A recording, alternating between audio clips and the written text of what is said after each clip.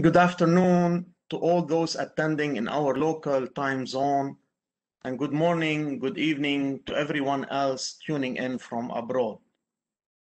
During these hard times that Lebanon is passing through, the Mentoring Talk series has always aimed at providing a glimmer of hope to our youth. We carry on this hope by showing them that it is completely fine to encounter repeated defeat on the way to the ultimate success. Keep on beginning and failing, says Anna Sullivan, teacher and lifelong friend to Helen Keller, who said, each time you fail, start all over again, and you will grow stronger until you have accomplished a purpose. Not the one you began with, perhaps, but one you will be glad to remember.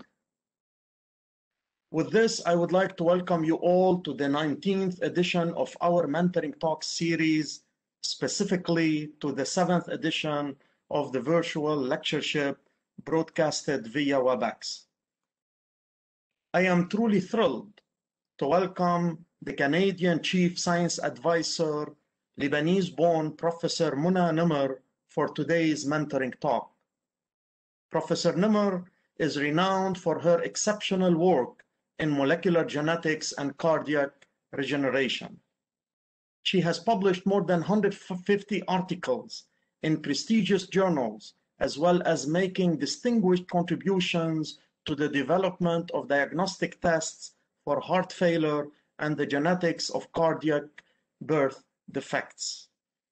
Her influential scientific discoveries and articles, as well as her substantial teaching career, have made her a real inspiration to many students around the world.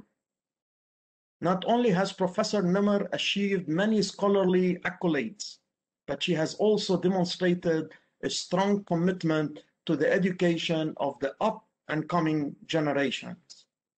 She does this by supervising graduate students and postgraduates globally, encompassing more than 100 student mentees from all over the world. In addition to her individual achievements, Professor Nemer has also stood up repeatedly on behalf of those who are underrepresented, particularly women. In her own words, quote, "I think that we will rest on the day when it is so normal that nobody walks up to any woman in a leadership position and says how great it is, because I don't think any guy walks up to a prime minister or a president and says, 'Oh, isn't it wonderful that we have a white man who is a leader?'" End of quote. In her capacity as the Chief Science Advisor to Canadian Prime Minister Justin Trudeau, Professor Nemer has been guiding Canada successfully through the COVID-19 pandemic. Like many great Lebanese achievers lost to the brain drain, Professor Nemer was born in Lebanon, but had to leave her homeland at the outbreak of the Civil War. In fact, Professor Nemer started her undergraduate studies in chemistry right here at AUB in October 1974.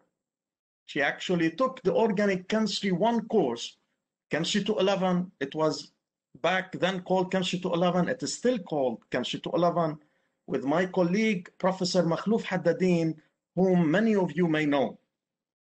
In September 1976, she transferred to Wichita State University due to the civil strife.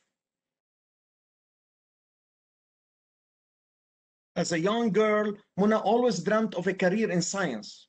She was drawn towards the medical field, but did not want to become a medical doctor, whose area of influence only exists on the small scale, according to her. Instead, she wanted to discover new drugs and techniques that could potentially save the lives of millions of human beings around the world. Seeing as her work was integral to the field of molecular cardiology, one can happily say she has achieved that childhood dream with flying colors. Taking all her achievements in summary, it is clear to see Professor Nemer stands as the role model for women in STEM and beyond. Without further ado, it is truly my distinguished honor to present to you Professor Muna Nemer, to whom I humbly leave the floor. Welcome home, Professor Nemer. Thank you very much. Thank you very much, dear colleague, for this very generous introduction. I'm going to make sure that my daughter and my entire family actually watches your presentation. I don't think they will recognize me. That was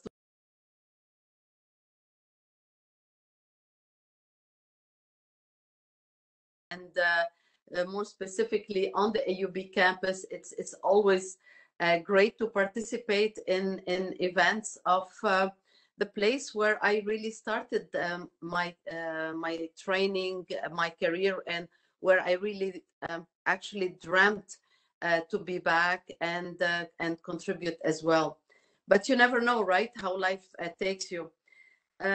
You're very kind of talking about my successes, but as you have instructed me, I am here to talk about as well failures and mistakes. As a matter of fact, many chemistry colleagues would consider me a failure. After all, I'm not doing chemistry, as you kindly mentioned, and I am not a professor of chemistry. I'm not a chemistry, leader in any industry. So I'm saying this just to illustrate a little bit the theme of my talk, which will be, around the perspectives of failures and mistakes. Of course, when we think of failures, we think of failed experiments, we think of a failed company we started, of a failed move we did. And I've certainly had my shares of them. As a matter of fact, my very interesting chemistry PhD, which dealt with RNA synthesis, the more important aspects of it were due to a failed experiment. But, I got a product that I wasn't supposed to get. Instead of throwing it, I just kept it and I thought about it every other day, what it could be. And then I figured one day what it could be, and it turned out to be an intermediate that people thought before could not exist. But I had been staring at it for many months, so for sure it could exist. But that intermediate, allowed me to do many other products and contributed in a great way to the automation of DNA and RNA synthesis. So that was certainly a failure that I recovered from. But I don't want necessarily to talk about those kinds of failure. I want to give the perspective of what we consider as failures and what we consider as mistakes. Because there are clearly societal and cultural norms and expectations. So we're programmed in certain ways to achieve certain things. And if we don't achieve them, then we view this, and others may view this as well, as failures or as mistakes. And certainly in the academic field, I think we have lots of biases and we have lots of preconceived ideas about what success is and what failure is. And one of the things that I have been trying to do for some time now is to explain to science graduates that if you don't continue your career in science, if you decide to take on any job in journalism, become a lawyer, work in a bank, completely deviate, this is not a mistake, because actually your training has equipped you with competences that you don't think about perhaps, but you're going to use and that you're going to practice every day in just so many different areas of life. But for some, it may be viewed as a failure that you didn't stay in the field where you studied. And that's certainly been, in a way, my case. I ended up in a field which was not my chosen field, the one where I wanted to thrive. But I hope to convince you that I nonetheless managed to make interesting contributions, including even to the field where I have failed. So I've certainly had an unconventional, I would say, career path.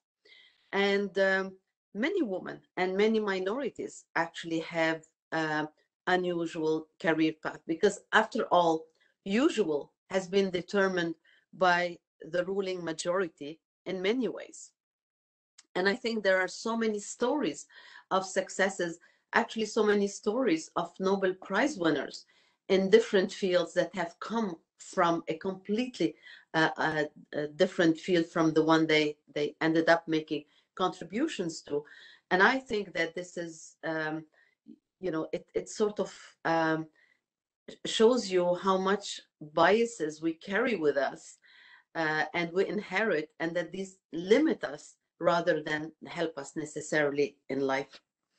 So I've certainly made choices that have been viewed by some as mistakes or failure.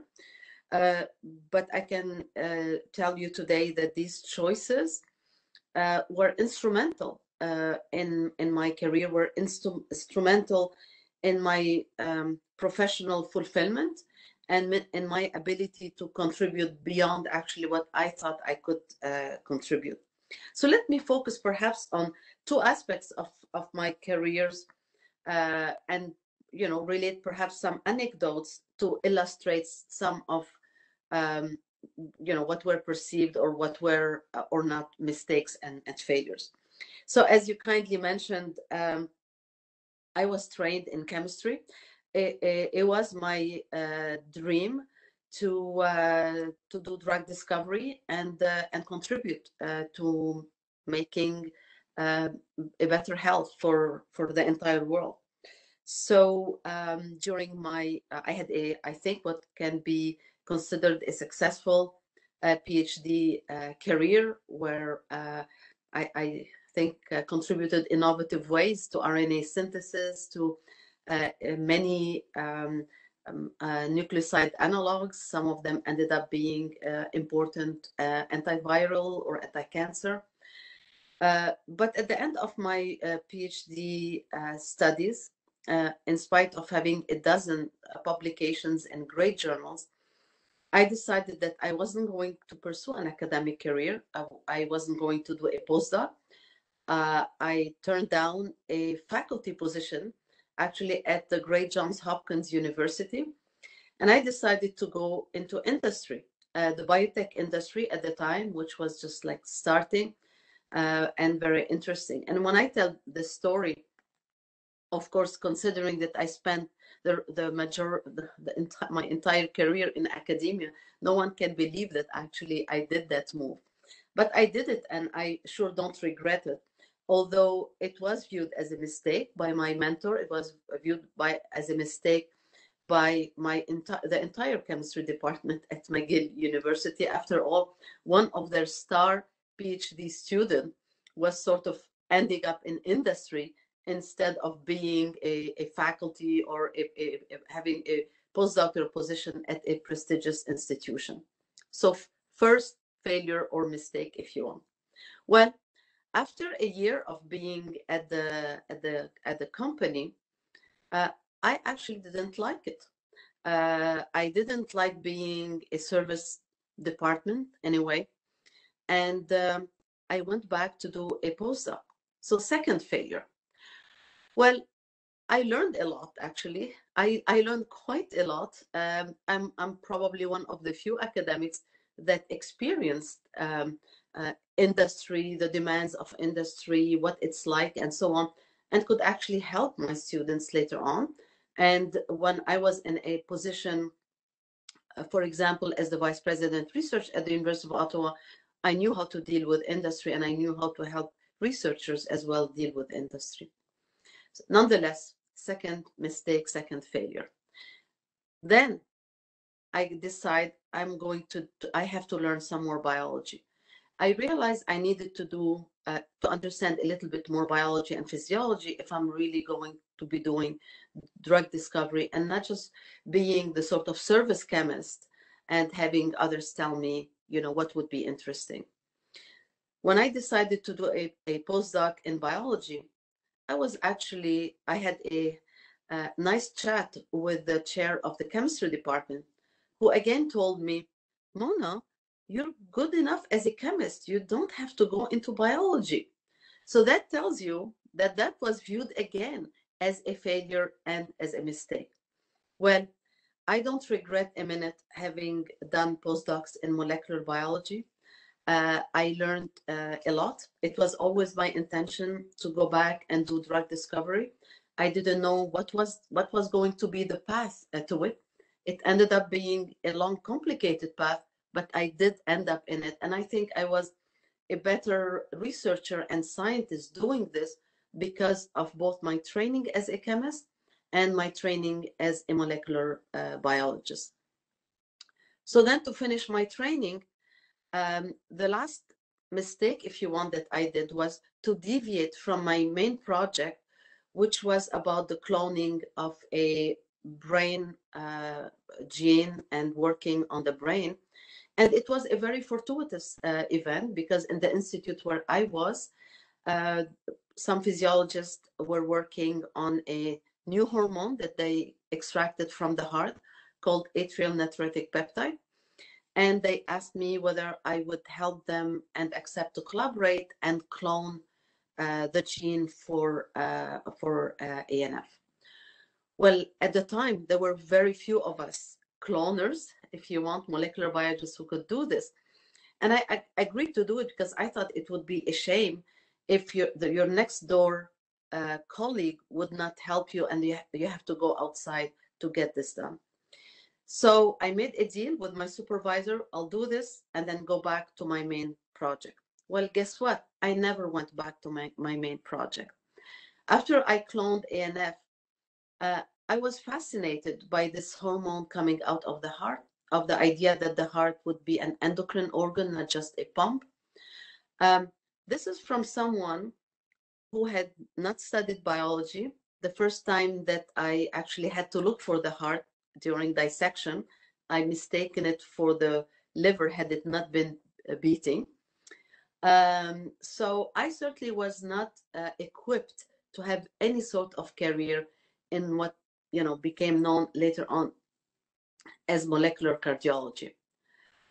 So this was my training. You could say it's a succession of fortuitous events, a succession of interesting happenings, but many can see it as also a succession of failures and mistakes. So fast forward to my career. Then I decided to then start working on the heart. If you had told me when I was at AUB, on the AUB campus, not wanting to have anything to do with biology, that the rest of my career will be on the heart, I would have asked you, what had you been smoking or drinking that day? Well, there it is. I ended up doing molecular cardiology. I was a total outsider, and I had no preconceived idea on how, what the cardiac genes should look like, that the heart should resemble skeletal muscle, so therefore I should look for skeletal muscle knowledge and transfer it to the heart. Turns out people had been doing this for years with zero success. Well, I didn't have any of those preconceived notions. I did what needed to be done.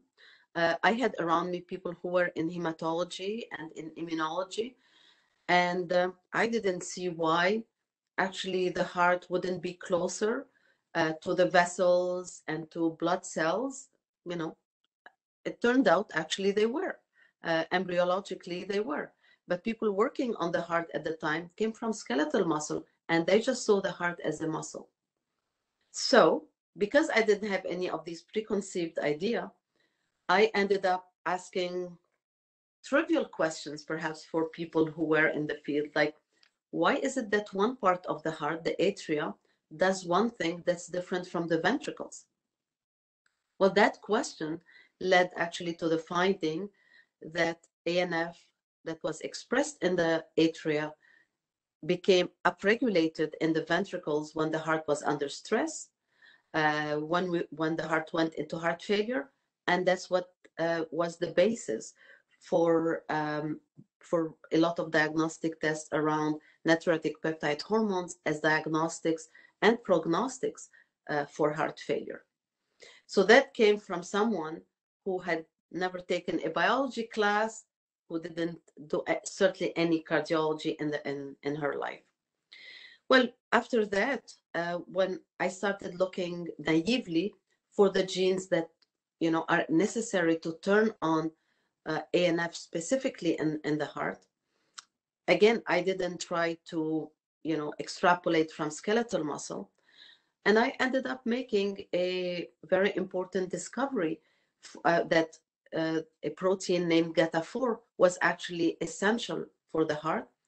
And through collaborations, including with colleagues at the American University of Beirut, we found that mutations in GATA4 actually lead to congenital heart disease.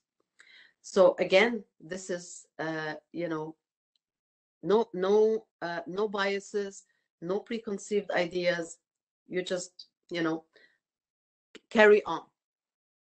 Well, guess what? Great papers, great discoveries, and so on.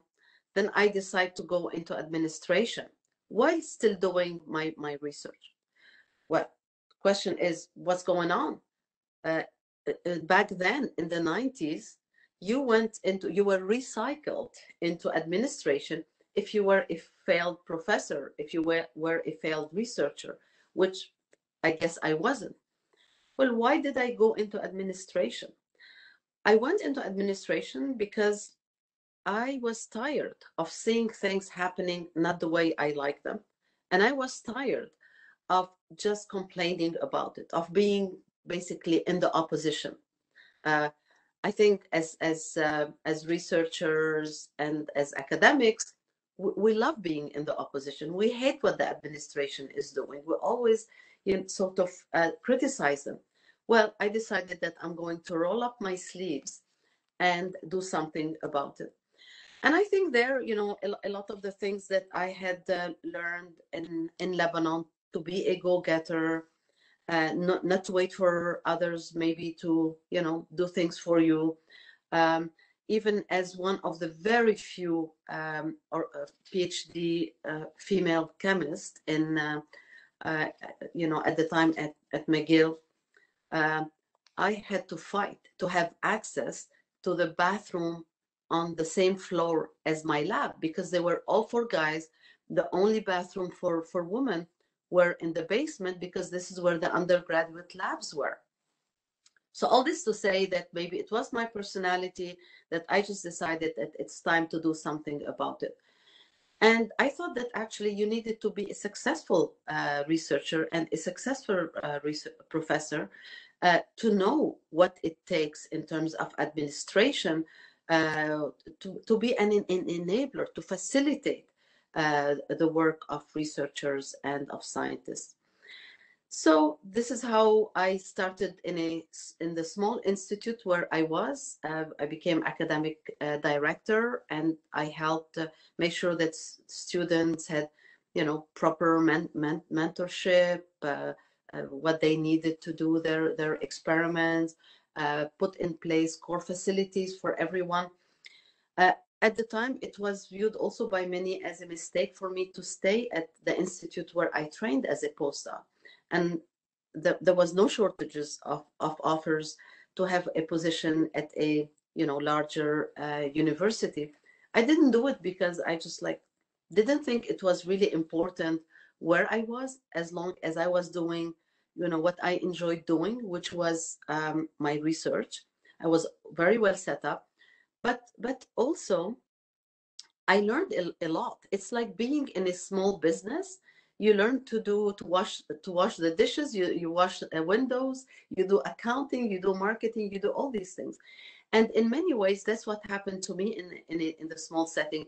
I was exposed to all these different areas, from human resource management to the finance, to actually dealing with politicians, to lobbying for more funding, etc. And that definitely actually positioned me well to have a position in a larger institution, actually in one of the leading universities in Canada, where I was a VP research for 11 years. And again, it was this notion that I wanted to give back. I wanted to make the place a better place. And I definitely had a passion, for science and research, and wanted to do everything I can to enable better research and better training. So I think that I guess my credibility, both as a scientist and as and as an administrator and an academic leader, was instrumental in the job that I do right now, which is to advise the government of Canada, the Prime Minister, on science in the midst of the greatest pandemic that we've had in over 100 years. So, bottom line, don't let others define you. Be yourself.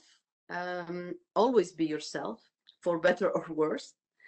But also take risks. Get out of your comfort zones. Be willing to learn.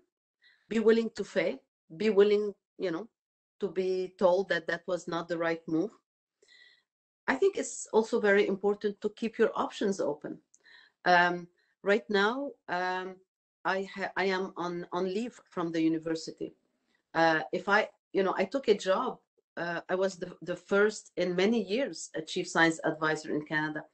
I didn't really know what the job was like. I was shaping it. I was actually designing the plane as we were flying, and then, of course, even more so during a pandemic. But I think it's all these past mistakes and successes that actually equip you to have the confidence to know that you will carry on. But, knowing that I may not like it, I could always go back to the university. So my options were, again, open, because I had just multitude of maybe competences and just like an open mind to embrace many things. And then I think the most important thing I would like to leave with the students is, don't overplan your life. You never know, what's ahead of you. Take the most advantage of the moment. You may not be in the field that you love. You may not be at the times or moments or place that you love, but these are all learning experiences. Keep an eye on what can come next, and have faith, and always want to give back and contribute and help, because if nobody had helped you, you wouldn't be where you are. So I'll stop there maybe, and entertain some discussions. Thank you so much. On behalf of all attendees, I would like to sincerely thank you for this beautiful talk. I would like to ask all attendees to write your questions in the Q&A box. Please indicate where you come from and what you do in life. I'll be reading the questions, and Professor Nemer will be answering the questions. I know that you are so busy, and thank you so much for giving us this time. I'm going to start with the first question. This is coming from Rita Sarkis, who is currently doing her PhD at the EPFL in Switzerland. I know Rita, I believe she is a graduate from LAU, Lebanese American University. A question and comment. Thanks a ton for this inspirational talk. How hard was it to shift fields from PhD to postdoc? It was actually quite hard in the sense that when you, it was maybe harder on the morale more than on like learning, because you can actually, it's easier to learn biology from chemistry probably than the other way around. But I was well known already in chemistry. I had great contributions, and then I come in a field where nobody knows me, where I have to learn almost how to to do pipetting, and have people show me how to do dissections and so on. And I remember going and at one point and telling my postdoc supervisor, can you tell your student at least to show some respect for me, because whenever something went wrong in the lab, they said, oh, it's the chemist who did it. And he turned to me and said, what do you want me to tell them? To call you doctor? So I laughed, and then I realized that actually you just have to prove yourself again to people. But importantly, you know, when I was going to the lectures, for example, in molecular biology and so on, so I had just like had terrible headaches and had to go back and read on my own because the terminology was so different and everything. Nonetheless, this gave me this hypersensitivity of not using a lot of jargon when you're talking with scientists from another field, because this is such an impediment to collaboration. So even that was just like very instrumental in the pursuit of my career. So I would highly recommend it. It's hard at the beginning, but it's fantastic after. Thank you. This question is coming from Tufi Imrad. He is a chemistry undergraduate student here at AUB. He's asking, what can you tell us about your experience at AUB, your short experience at AUB, especially with Dr. Haddadin, if you still remember. By the way, Dr. Haddadin is my neighbor, and I can hear him. He is in the office, and he is watching your talk. I can see him among the attendees. Well, Professor Haddadin, hello. I mean, I just have so many fond memories, and I have to say, I owe it to Professor Haddadin that I went into, continued into chemistry and love organic chemistry, because he taught it in such an amazing way. Like, look, I didn't want to do biology because I hated having to memorize things. And many, you know, people, many colleagues actually have told me that they hate organic chemistry because they had to memorize. But he didn't teach it this way. It was like an interesting puzzle, and all these experiments and these, you know, electrons and everything moving around. It was fascinating. In fact, I remember, you know, taking two courses, the second one during the summer semester, with a huge organic chemistry book, which I used to take with me to put under my head when I went to the beach of AUB during courses. So I have very fond memories of AUB until, you know, about, I would say, the fall, summer of 76, where I spent, I think courses were suspended, and we spent about 2 months in the sub-basement of the medical building. At the time, I was living in Jewett Hall, but we were moved to the basement. So, but even those days, now in retrospect, you know, it allowed us to form better bonds with each others, and you can, once you live certain hardship, then, you know, other things are not so hard in life anymore. Thank you. This question is coming from Rain Zankar. She is a biology student at AUB. Thank you for this amazing talk. I wanted to know what made you too interested in making the science available to the public. Well, this is, you know, an excellent question. I feel very strongly about the importance of science, and feel very strongly that if the public understood science better, I think it's much better for the choices they make. Not only the choices they make in terms of what they eat and how they carry on their life, but also in how they analyze what they're being told, the disinformation, whether it's in science, in politics, in everything.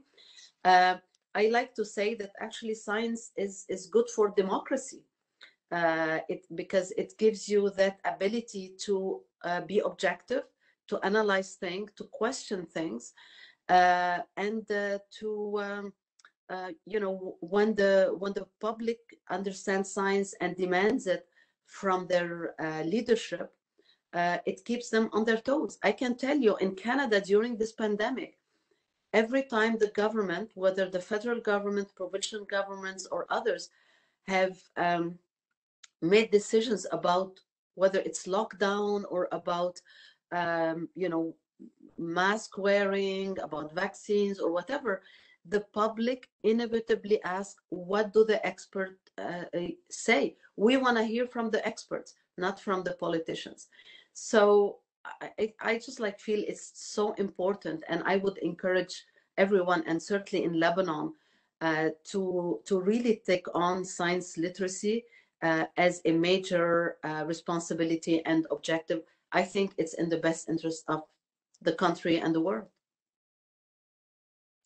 And this question is coming from Mrs. Sohah Maidan. She is Associate Vice President for Advancement and Events at AUB. As female leaders, we face pressure from both sexes. Can you please share the challenges you faced dealing with competitors from both genders? Whoa, that would take the entire day. Let me just say that I hear Dr. Haddadin laughing in the second room. you know, it's I remember when I first took on the position of Director of Academic Affairs at my institute in Montreal. One of my male colleagues was, you know, very who was a collaborator, a scientific collaborator, you know, was very sort of upset with me and you know, like, how are you making this decision? Why are you doing this? And I said, like, after I said, would you have talked to me like this if my name was not Mona, was, for example, John? And he paused and said, maybe not. So that was one of the easiest one. But you know, being a one of the only females for a long time in you know, around the table, you know, at times I had to say, okay, I'm just gonna let go. But at other times I had to say, you know, this is just like not acceptable, that you don't let me express myself, that you cut me off, that you don't listen to what I have to say. And you know, there were times where I just like had to just like be tough in a way, and people came around, to their credits, sometimes after a year, saying, well, you know, okay, we understand there were some like arm muscling that was happening. So this is with the guys, and I'm not out of the wood, I can assure you that. I still encounter this and ask questions sometimes, like, would people talk to me like this, or would I have to repeat myself 10 times before they listen if I were a guy?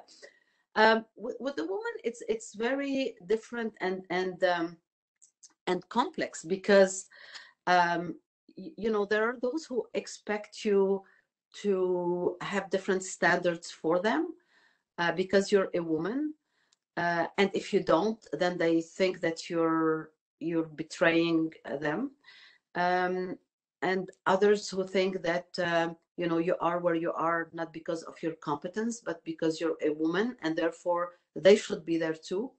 So it's, I mean, again, it's work in progress. I like to preach by example. It has virtues. It's not always satisfactory immediately, because it takes time before people come around. But it is what it is. Thank you. This question is coming from Wa'il Osman. He's a biology majoring student at AUB. Thank you for sharing your inspiration and story. Would you have reached all these heights if you stayed in Lebanon?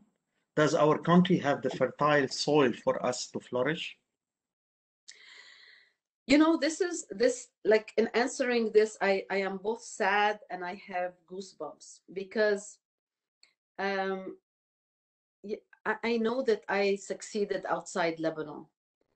I know that, you know, perhaps had I stayed in Lebanon during, I mean, those times, I wouldn't have succeeded like this. But there is absolutely no reason why now, you know, you, the young generation, the youth, the new people, cannot succeed in Lebanon. I think that, you know, without like having a political speech here, I think that Lebanon, that there are so many opportunities. I think that the country needs determined, I don't know what to say. I mean, the young generation needs to assert themselves, and they need to do maybe things the way, you know, they want to do it. They see it, not necessarily the way it was done throughout.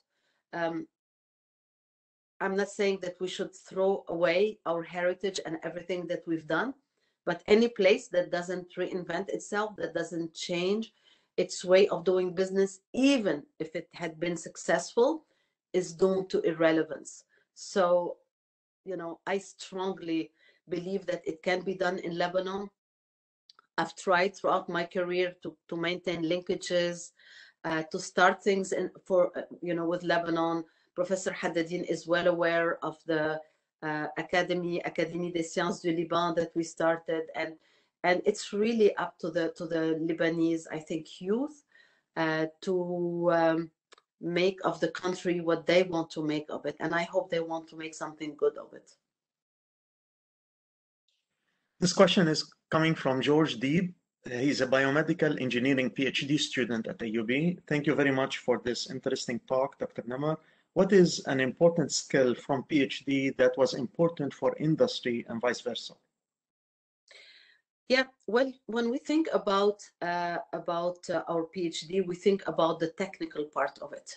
We think about what we've learned for engineering, for chemistry.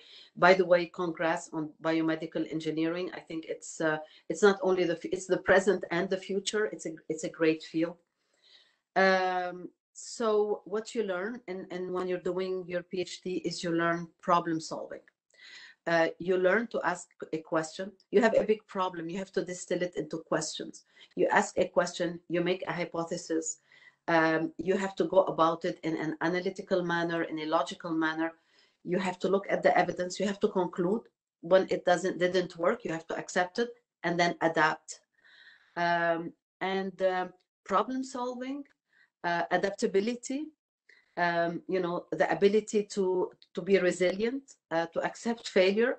These are things that the industry wants. One other thing, when you're doing your PhD, you learn to work with others, certainly in the sciences and engineering. At many times you depend actually on others. So this is called, teamwork as well. You defend your thesis, you give talks. This is communication. You communicate to different audiences, not always to exactly your field. So when you ask employers, what do you want? This is what they want. They want people who can think. They want people who are adaptable, and they want people who are resilient, who can communicate with others and work with others. Hey, you've got the whole package. And this question is coming from Lina Diab. She is a biology undergraduate student. Thank you so much for sharing your experience. It was much needed. You mentioned that you should always be yourself. So how do you deal with the criticisms of others during your journey? The way you deal, I mean, you can stop and think about it, and it takes you down. And let me tell you that at times and at the beginning, I was very affected. In fact, my first paper that was rejected, and it was rejected from Science, so it was a major journal after review. Some would see it already as a success. I was just so put off that it took me months and months before I resubmitted it somewhere else. So, if you pay attention to criticism of your peers, of your society and everything, it can be daunting, and it can actually stop you from doing the things that you want to do. I'm not saying that you should ignore criticism. Sometimes criticism forces you to think, to come up actually with better arguments, to defend what you're doing, or to realize that what you're doing may not be the best. So I would say take it with a grain of salt, but constructive criticism is essential for growing up. But negativism pulls you down and is, you can certainly do without it, and you should just be impermeable to it and just carry on. Thank you. This question is from Dr. Bernadette Mdawar. She is the psychiatry chief resident at AUBMC. Thank you, Professor, for sharing your inspiring experience with us. The several crises going on in Lebanon are adding extra burden on the Lebanese population, but particularly Lebanese scientists and doctors. Talking about brain drain is becoming the norm. Looking at things back in the times when you left from Lebanon, things were maybe similar in terms of crisis. I wonder what kept you going on and pushed you forward. Well, thank you for this question. Now I'm worried that I have a chief, resident psychiatry analyzing me and what I said. Please do email me confidentially your assessment. But look, the times I was there were difficult, were very difficult. What kept us going was actually hope, and thinking that, look, things cannot get worse. And then also, when you can't do anything about it, thinking, look, at least I'm going to do my share. Like, I'm gonna study. As a scientist, I'm gonna be able to help the country right now. I can't do anything about it. So I don't know. I'd have to reflect even more, because like sometimes I wonder now how we kept going. There were times when shelling would stop and we would run out to get bread and others, or even to classes, and then come back. So it's pretty daunting. So I understand the pressure now, definitely in Lebanon, like even a country like Canada, that is a bit, I think, in better shape, at least economically. Everyone is suffering a great deal. I think that there needs to be hope and seeing light at the end of the tunnel.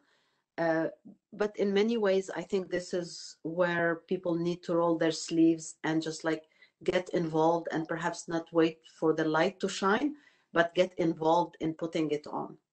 I don't know if it makes sense. And I feel, bad and humble to be giving any, guidance on this, because when I look at the situation in Lebanon right now, both the sanitary and the economic situation, I'm just like profoundly sad and disappointed. Indeed. This question is coming from Sophie Tappan. She is a graduate student coming from Uganda. You addressed this question from a certain angle. Her question is, what challenges did you encounter in your career, being that you are a female? Perhaps I can add to it. What was your biggest challenge as a female, as a woman? Sorry. Well, like I said, I didn't really think about it a lot until I started being in leadership positions. When I was a graduate student, I guess I had grown to, not paying attention to the fact that, I was one of the few women in the classroom or in the lab, and so on, and just like did what I had to do. And I owe so much to my mother and father, who raised us in Lebanon as equal, the girls and the boys, and had actually higher expectations of the girls almost than of the boys, and certainly of me as the first in the family, the eldest in the family. It's really later on when there is more of a pecking order, and that you're in a position above your, or I mean, sort of, above your colleagues administratively, that things start happening. And of course, it has to do a lot as well with cultural norms, and in a society like Canada, where there's a lot of diversity, you encounter more or less, depending also on the cultural experiences and background of your colleagues. Thank you. This question is coming from Dima Itani, a biology student at AUB. Thank you for this talk. How do you feel with society's pressures, especially pressures on women?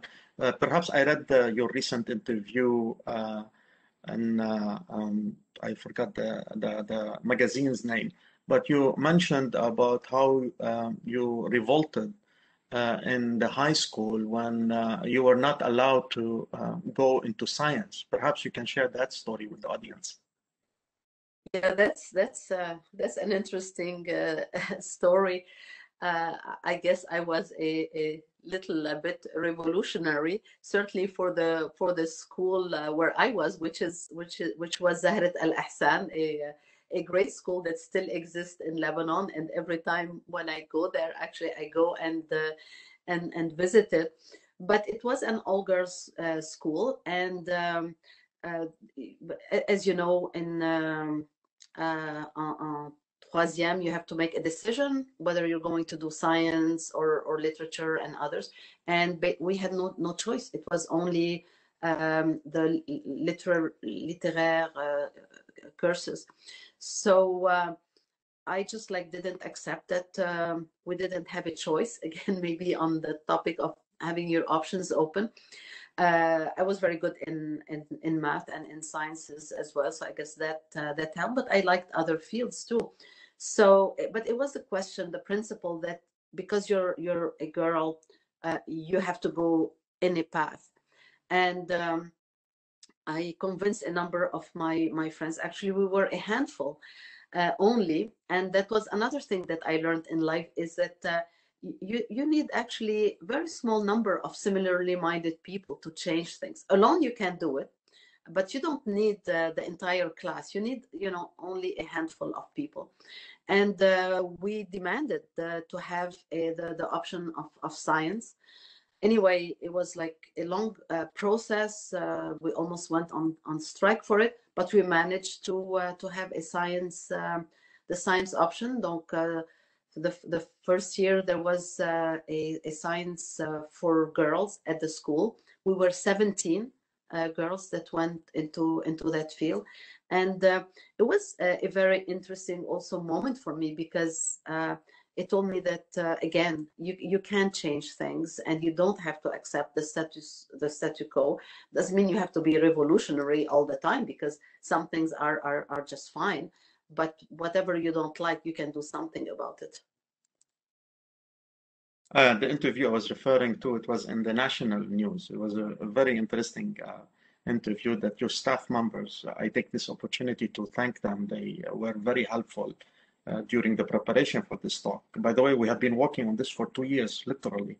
My first invitation went to you 2 years ago, but we finally made it happen. I wish I had accepted it immediately, but it was the beginning of my new role. Yeah. So there was just like a lot of demands on my time, and I was putting a demand on myself to learn my new job, to understand how government works and so on, because when you're outside something and when you're inside, it's a completely different story. Well, thank you again. I know how busy you are. We're stretching it a little bit. If you allow me just 10, 12 more minutes, and Sure. we will stay within schedule. This question is coming from Noor Aqiqi. As we know, in Lebanon, women are very much discriminated against and told that engineering and STEM is for men. How can we fight these false preconceived ideas?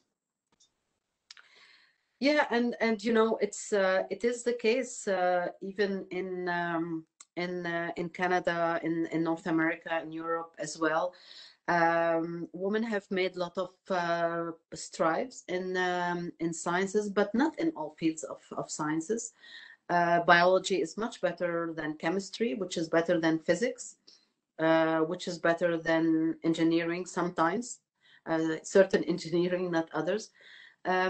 I think that whenever women are given the opportunity, they are excelling in these fields. I think that the issue as well, and this is where an institution like the American University of Beirut can have a great impact, which is to maybe promote the different field career options that women have once they do physics or math or engineering.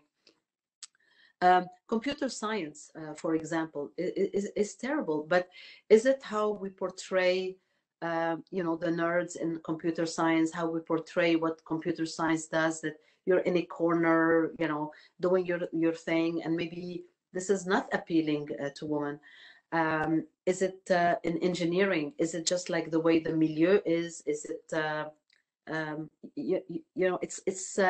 it's the society, but it's also the milieu itself. And I really think it's so important for women to do all these different fields. So it's in society's interest that women have these opportunities, and this is why it has to be really a societal effort where everybody does their share. And I think that institutions and great institutions like AUB really can play a great role in how they advertise these fields and how they explain them, on how they make sure that the departments, the curriculum is actually welcoming to women.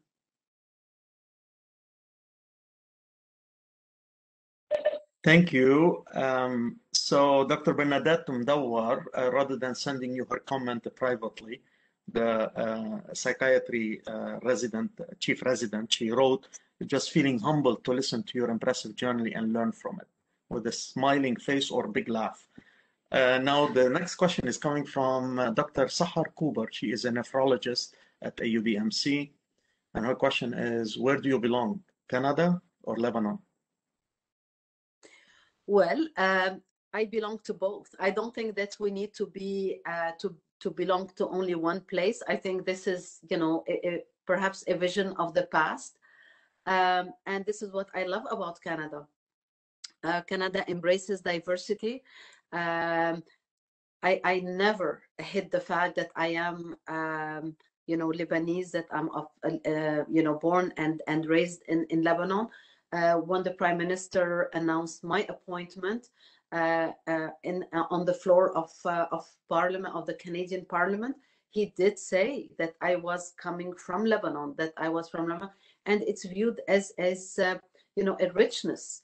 So so there you have it. I'm different from a Canadian who's of Italian origin. I'm different from a Canadian who's of Irish origin or of French origin. But Lebanon is my you know, birthplace, and you can't just you know, forget that. It shaped me. I grew up there. I'm proud of my Lebanese heritage. I'm not always proud of my birthplace when I look at what's going on, but I'm proud to say that I'm both Lebanese and Canadian. Thank you. This question is coming from Sana Mansour. She is an undergraduate psychology student at AUB. So her question is, what advice would you give to undergraduate students that are looking for inspiration on the career path we should take? Well, you know, you guys now are very lucky because you have the internet.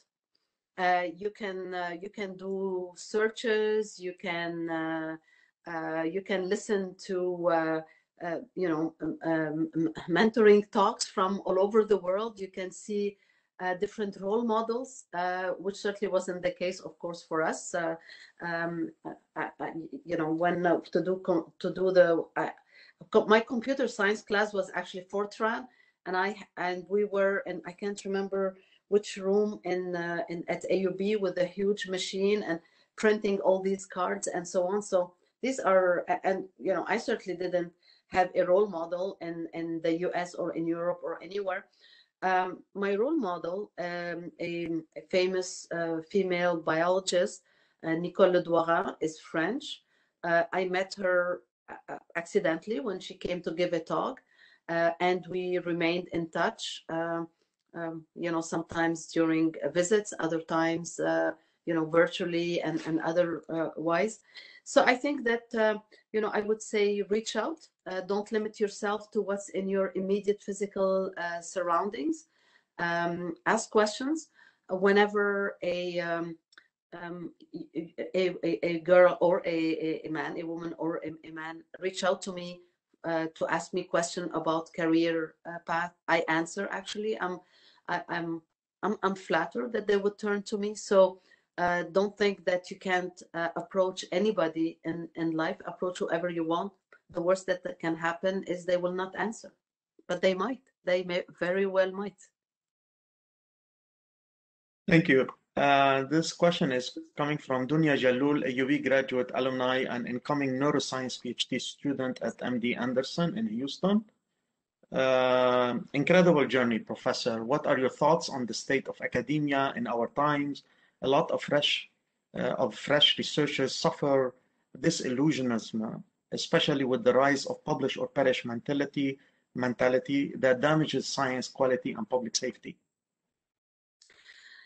Look, there is, first of all, you're in a great institution and in a great field. So, congratulations. There is no question that, there are things that are not necessarily positive in the competitive spirit and in the competition.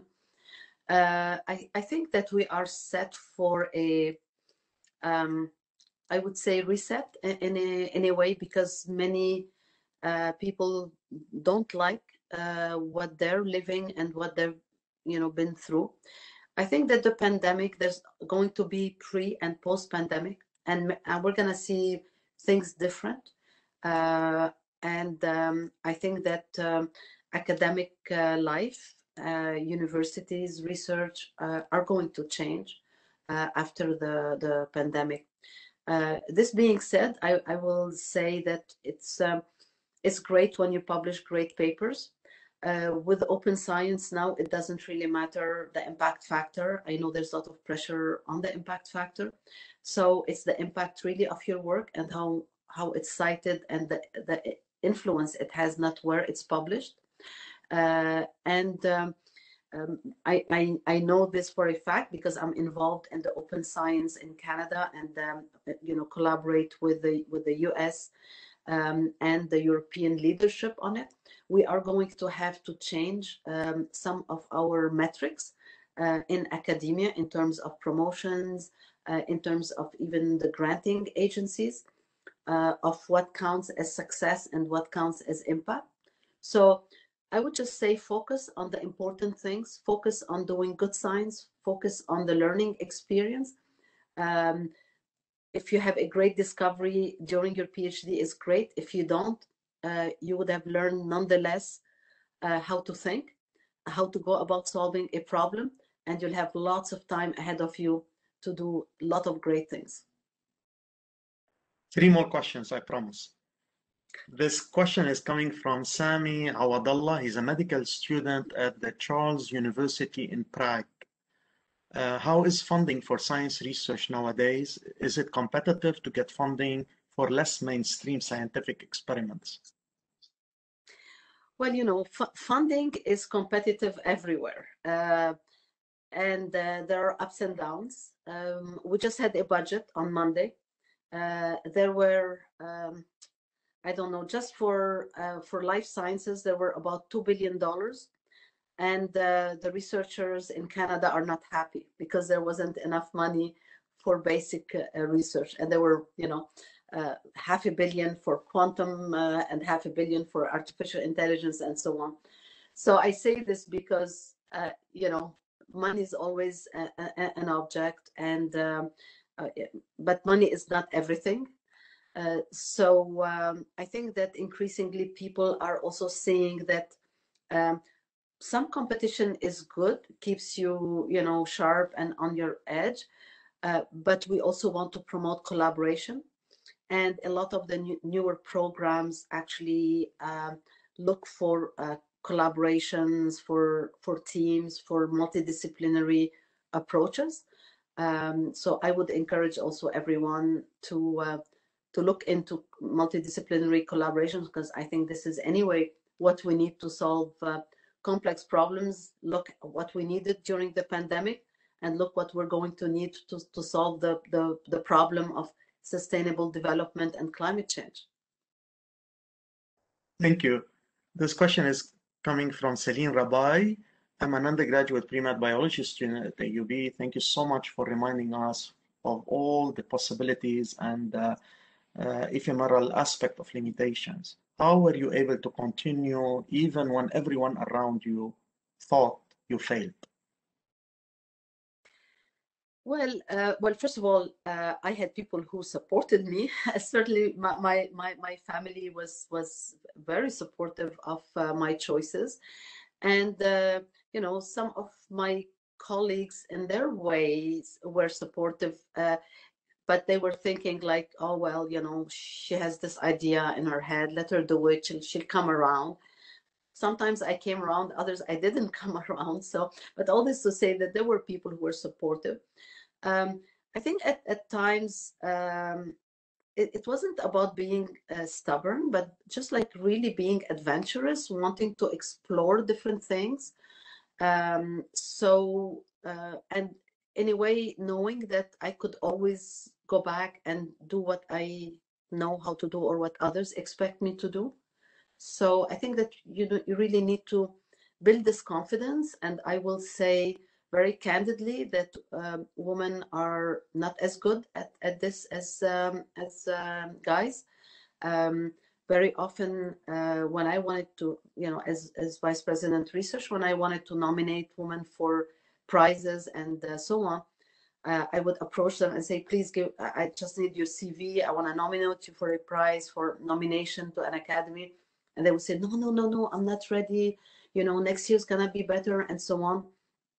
I can assure you not a single guy I asked them for their CV to be nominated to something said this. In fact, probably less than 24 hours later, I had the CV, I had a summary of accomplishments, of everything. So, okay, between, too little and too much, there's a juste milieu. And I would just say that, we need to be confident in what we're able to accomplish. And I think that keeps us going. And success breeds success. So people say, oh, you have to find something you're passionate about, and then otherwise you don't succeed. I'm not so sure about that. And I think when we say this, we put a lot of pressure on young people because they don't know. I certainly didn't know. I had a vague idea of what I wanted to do, but not a path. But you know what? Once you're successful at something, you like it because it's giving you success, and then you just like do more of it. And it's like a very good positive feedback loop. There are so many questions, but I promise that this is the last question. I know we still have 3 minutes of your time. This question is coming from Samia Mohtar. She's a biomedical engineer. Her question is, now that you are in government, how do you feel about politics affecting innovation? How do you see your role in pushing towards science in government decision making?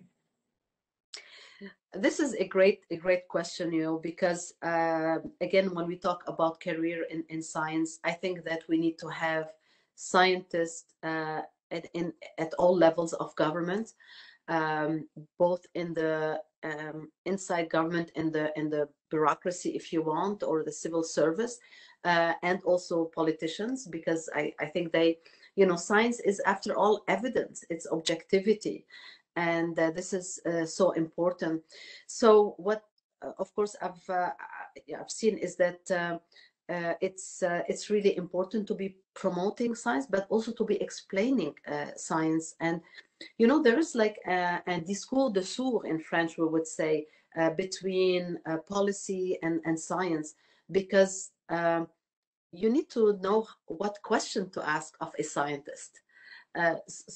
And I give, the example all the time, like at one point during the pandemic, when there was the whole debate, do we close the border? Do we, not close the borders or the airports? And then people would ask me, well, what does science say? And I would answer, science doesn't tell you whether you should close the borders or not. Science tells you how how infection is propagated, how it's transmitted, etc., etc. And based on that, then you can make decisions. You can actually input this in a risk matrix and decide what is it that you want to do. So I think it's critical to have people who understand science, who can translate it also to policy and to politics. And I think, like in everything in life, homogeneity is not good. So I don't think that we need to have only people from political sciences and from law fields or international development that are in politics. I think that scientists and engineers and physicians have a lot to contribute, and we certainly, you know, can see it every time we have more diversity in any place, whether it's around the boardroom or around the political table, you know, the cabinet and so on. So Thank you very much. On behalf of all attendees, I would like to sincerely thank you for this beautiful, inspiring mentoring talk. I look forward to meeting you in person, hopefully here in Beirut soon. inshallah.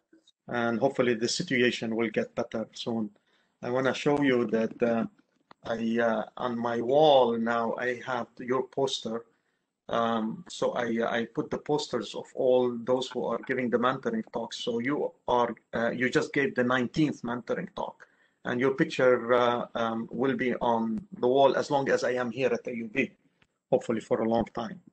Once again, I would like to thank you for your precious time, and until we meet, thank you again. Thank you. Thank you so much, and I hope that ما سودت له وجهه لبروفيسور حدادين. He said no. I hear him. He said no. He's proud of you. Thank you so much. You have a great evening, and thank you everybody for attending. Thank you. Thank you for the great questions as well. Thank you, everybody. Have a good night. Bye-bye. Bye-bye.